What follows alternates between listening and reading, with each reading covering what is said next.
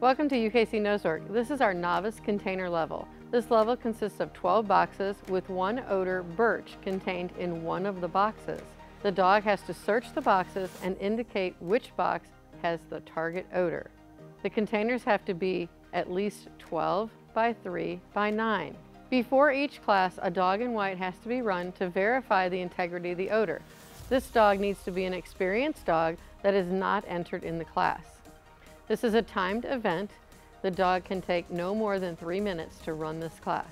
We will be running a dog in white before each class so that you can see what happens with an experienced dog and to verify where the odor is. When the handler comes to perform the search, there is a line that the dog and handler must cross. When they cross that line, timing begins. They have a certain amount of time to perform the search. If they do not perform the search within that allotted time, they will receive a non-qualifying score. A judge in this class watches the dog run the class, and then if the dog is successful, it is scored as a pass-fail. If it's successful, it's a pass. If not, it's a fail. And this is the running of the dog in white. Asi. Ready? Search.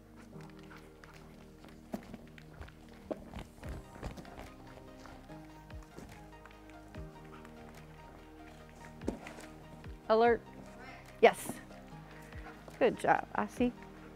Good. Good girl. After the dog in white, this is how the running of the novice class would take place. This search is done on leash. Dogs may be in a harness or a collar.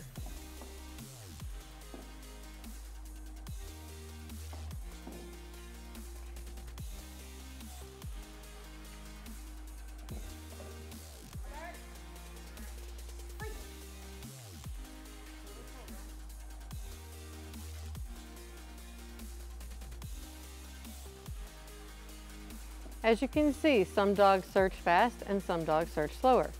Either method is perfectly acceptable. Handlers may carry treats or toy rewards with them while they are searching. The dogs may be rewarded after each search.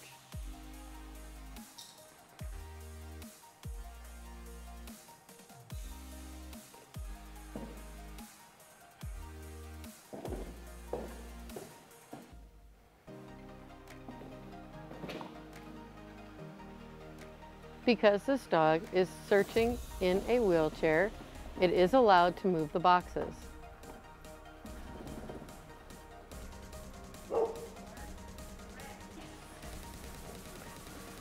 That would complete the novice container class. Placements in this class are awarded based on time and if the dog receives no more than one fault. If the dog receives a fault, it would be placed under a dog without a fault, even if it had a faster time. Thank you for watching UKC's YouTube channel. Make sure to subscribe so you don't miss any of our upcoming videos.